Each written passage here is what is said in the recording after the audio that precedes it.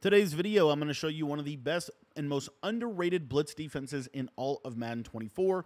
And this blitz concept is going to be coming out of the 3-4 odd formation.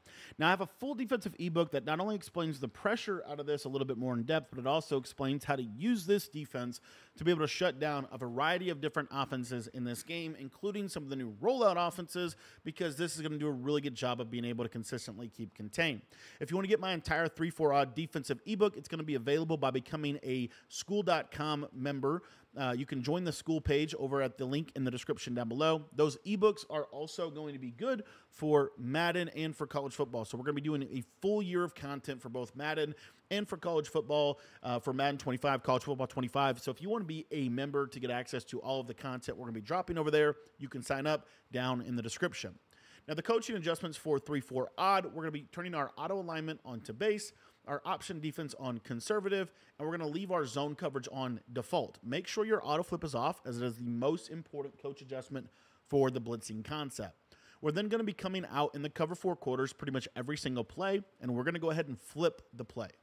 What you're going to see in this is we're going to have this nice little A-gap blitzer right here, and we can do a lot with this player. All we're going to do to set this up is we're just going to press our coverage. What's really unique about 3-4 odd is when you press, as you can see, the safeties come down in the box super deep, which allows us a lot of options in terms of our blitzes. The other thing that's really cool about 3-4 odd is when you pinch your defensive line, you see we're going to have a nice little angle, and we can actually move this linebacker over to the middle of the screen, as you can see. Now, this is our 4-man pressure. I'm going to show you the 5-man. It's a little bit better, but sometimes this 4-man can come right up the A-gap at the opponent. Just depends kind of on how their pass protection's working.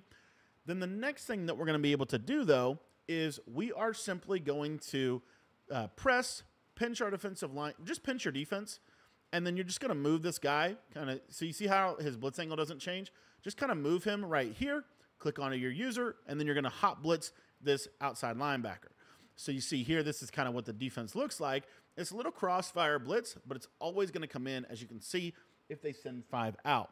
Now, another way to run this, if you wanted to do it a little bit differently than that, is you just would move this guy out a little bit, and you would still basically get the same kind of concept. And again, I like to kind of stand over here, and as you see, that A-gap blitz is going to hum right up the A-gap every single time.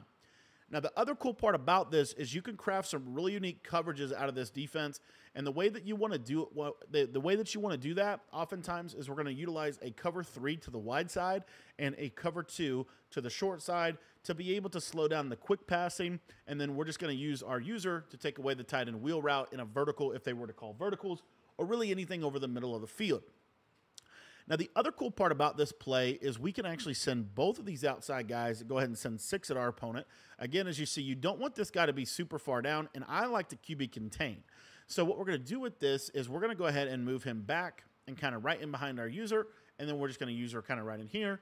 And oftentimes, even if they block a running back, this blitz typically will come off the edge. It could come up the A-gap. There's a lot of different ways in which we can get this pressure in. So this is the 3-4 odd defense. As you see, if this linebacker ever does this, just pinch your defense.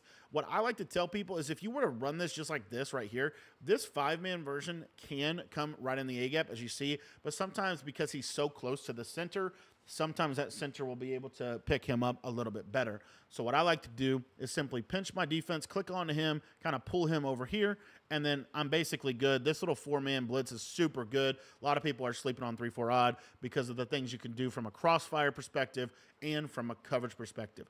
If you guys want to get my full access to my entire 3-4 odd defensive ebook, I'm going to leave a link to that down in the description below. But this is one of my favorite defenses in the entire game, partially because the safeties get so far down in the box, and partially because the blitz is absolutely incredible.